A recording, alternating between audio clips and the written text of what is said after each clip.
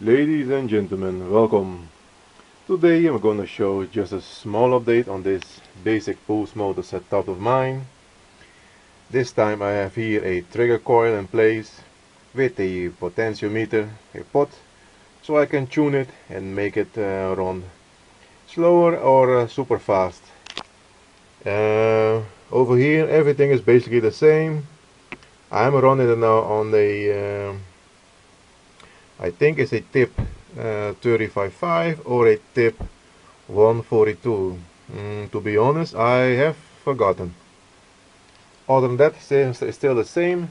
This time I am using my meters panel, so you can see the voltage over here of that battery, and of course I'm gonna use the 3 amp scale because it does use a lot.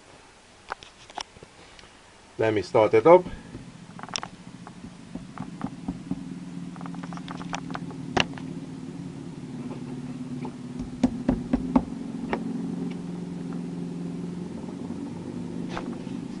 Yes, it is starting up now. As you can see, at the 3 amp meter, I can work the pot over here and also work the input. If I let it go completely, it is now pulling almost 2.5 amps.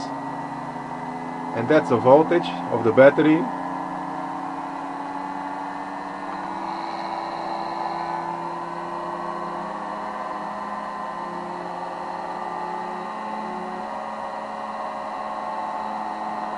And now I'm running it on, yeah, that's roughly, yeah, like 1/4 of an amp.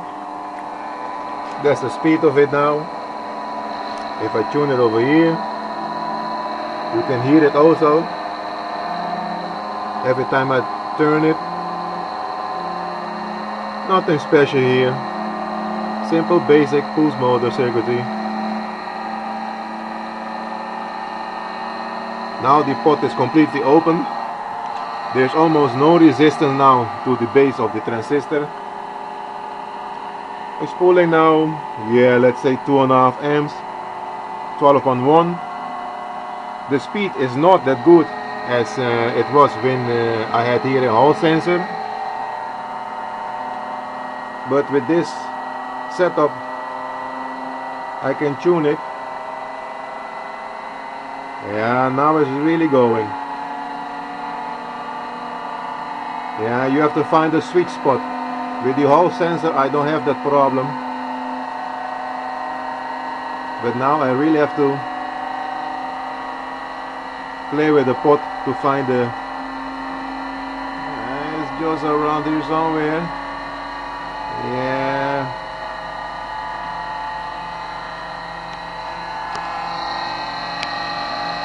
It's not running as hard or as fast as usual.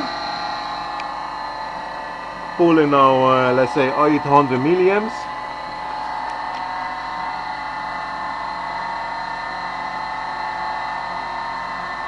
And I can go to around, yeah, it's now around 200 milliamps.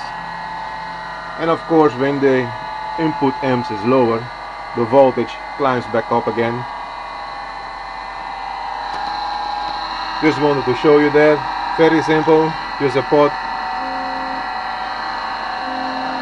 Every time I turn it you can hear it.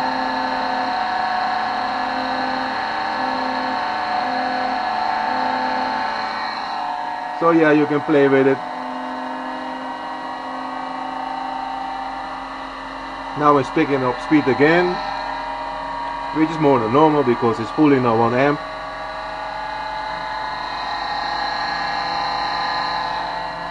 And it can even go slower. Anyway, you get the idea.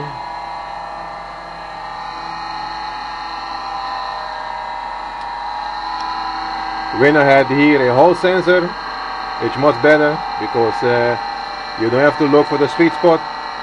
It finds it itself and just go like crazy. Anyway, small update. Hope you enjoyed it, and thanks for watching.